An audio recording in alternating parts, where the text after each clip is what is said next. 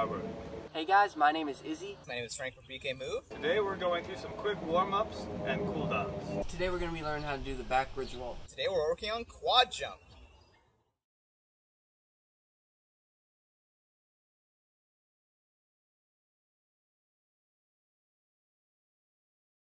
To kick off our warm-up, we're going to be doing the ratchet squat. Not to be confused with the ratchet squat. Your squat should be perfect by now.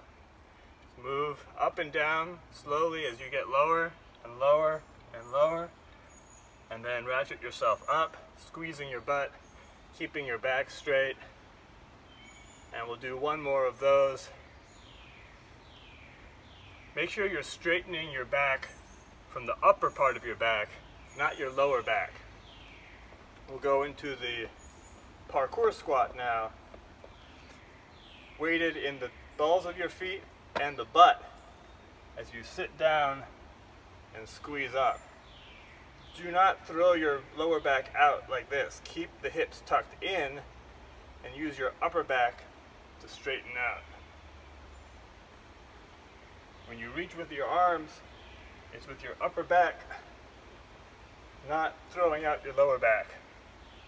Keep your core tight, butt squeezed, on to the next.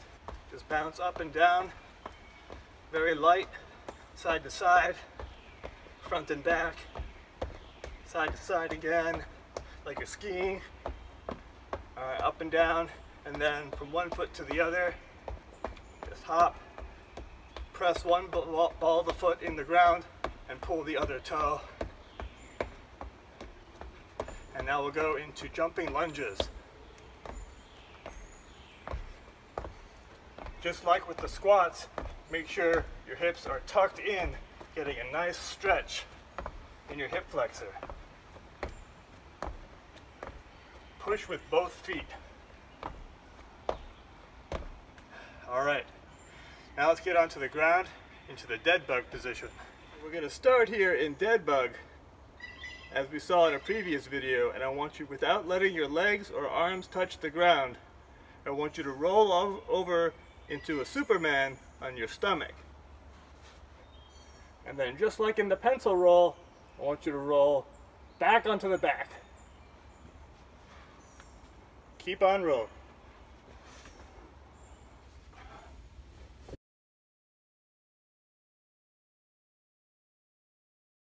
For the backwards roll, we have two options.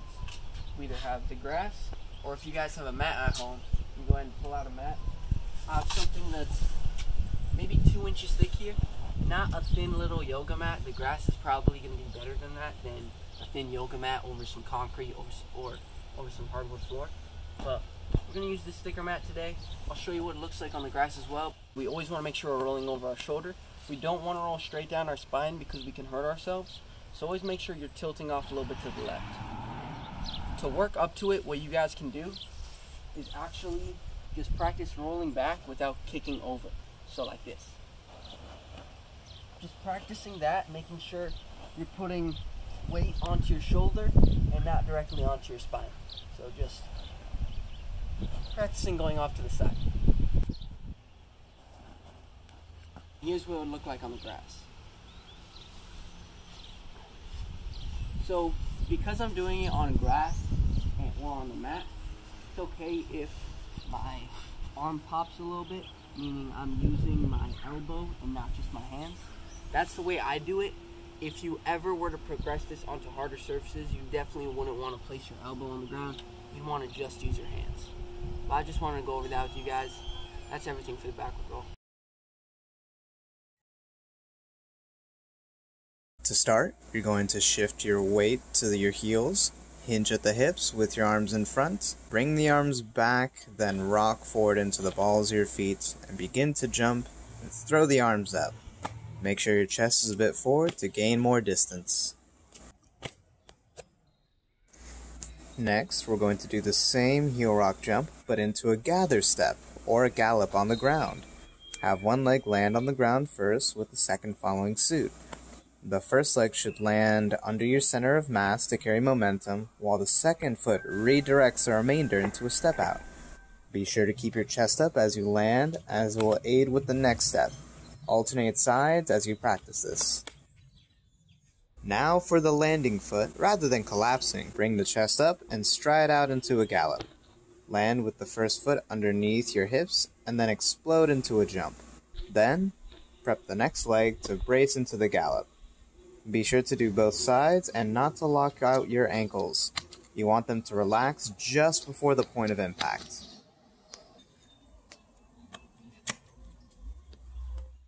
Following the same steps as you did before, carry the momentum from one stride to the next, then finish with a precision landing. For arm motion, you can either alternate them or swing both at the same time for more distance. Try to land tall from the pre to make the next step easier. Now for the final piece to make this a quad jump. Rather than stop at the pre, continue to carry momentum and plow out into a precision landing. A way to think of this is an extreme version of hopscotch. Jump from a standing jump to stride to plyo to pre.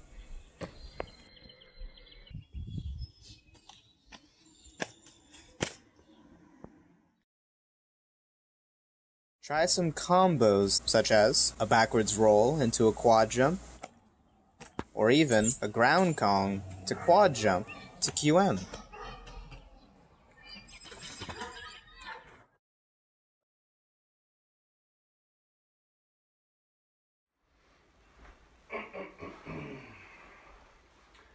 Let's cool down. Let's start with the couch stretch. The top of your foot on top of the couch and your knee on the ground with your shin parallel to the side of the couch.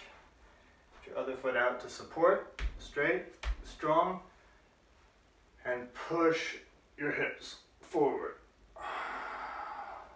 Reach up. Oh, this is a good one. And the other side.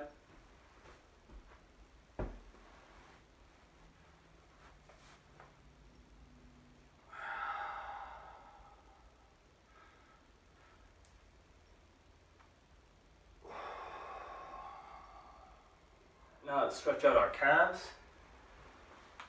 Put hands and feet on the ground and put your weight down into your heel on one foot and just kind of keep your back straight and just kind of push into that.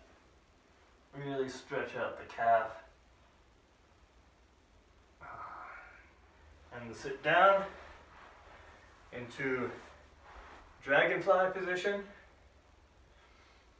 with your sit bones flat on the ground, feet together, knees down, pull your back straight, pull your legs in as far as they can go, and then slowly lift your knees up, slowly lift your knees, push your knees down, lift them up, and down, up, and down, up, and down, and then just flap those little dragon wings. Yeah. Alright, from here to open up, and we're going to stretch out different parts of our back here. I'm going to reach forward and grab your toes, and press your toes forward, and your back out, straighten your back, and press your toes, curve your back, and press your toes. Then reach across to the opposite toe, and push that toe out, pulling your upper body forward as you twist. Oh, I don't know any other stretch that gets that part of the back that this one does. Reach over, push, pulling your arm forward, and as you twist. Oh, it feels so good. Yeah, I might have to play around with it a little bit. Let's work our back out a little bit. Grab your knees and just roll back and forth. Make sure you're doing this on a very soft surface like a carpet or grass. Never, ever, ever do this on a hard surface unless you want to ruin your spine for all eternity. Ugh. It's especially good on carpet. And then spin yourself around Get your legs up on the couch and relax your back. Feel the pressure sinking you down into the carpet, down into the floor, down underneath the ground. Make sure your lower back is sitting straight and flat, pressing the lower back especially down into the ground.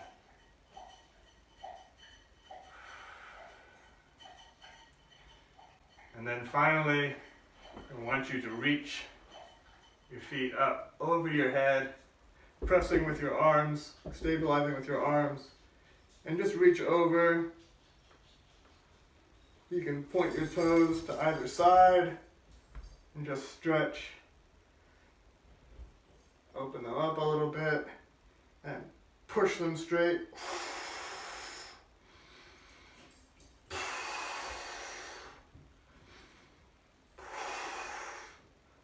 Now, same thing when they're together. Push them up, straight, and slowly roll your back down flat into the ground and relax. Okay? That's all, folks.